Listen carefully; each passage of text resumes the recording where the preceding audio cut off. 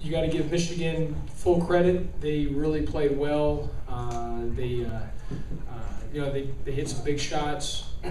We tried to speed them up on some things, and we turned it over. But in the end, we did make some shots we needed to hit and miss some short shots. But that's a credit to obviously Michigan. They're a very good basketball team. We just need to bounce back tomorrow and be ready to go to whoever we play, whether that's Duke or Tennessee. Having this loss, it hurts, but we've got to shake it off. As I told our team in the locker room, this isn't the NC2A tournament where if you lose, you're done. It stinks, but we've got to get back and ready to go because we're going to have 2 more opportunities for top 50 RPI games. So we've got to take care of business and let this sting, but when we get tonight, we've got to be ready to shake it off and focus on our next opponent. Okay, open it up for questions. Right here in the front row. Hey Josh, Rod Beard, Detroit News. Talk about the 10-0 run that they had at the end of the first half and kind of the extracurriculars that were going on right at halftime. Did that change the game for you guys?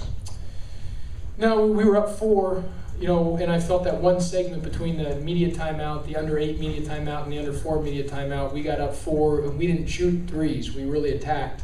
And that's what we had talked about the entire last 72 hours was we cannot play East and West, and we have to go north and south. We've got to attack the paint.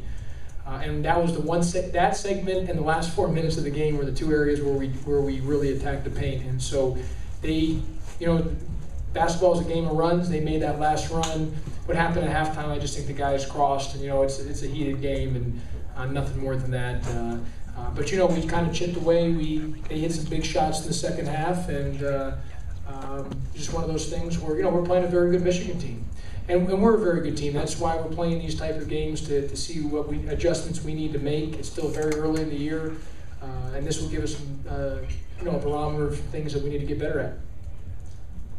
Next up front here.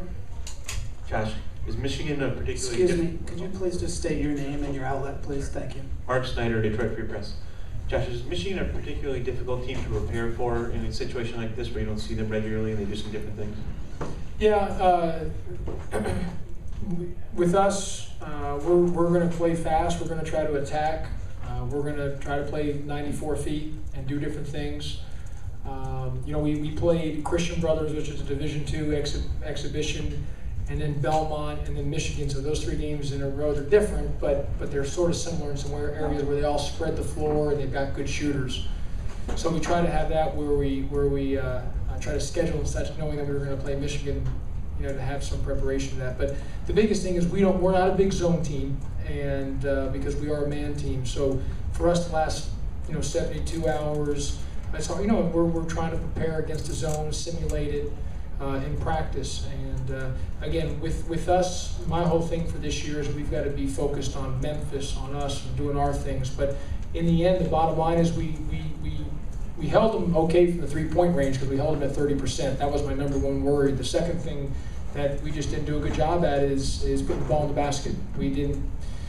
We had 6 assists on 19 made field goals. That's not the way that we play. And we had some open looks. We didn't stick them. So that's why we're sitting here with a loss.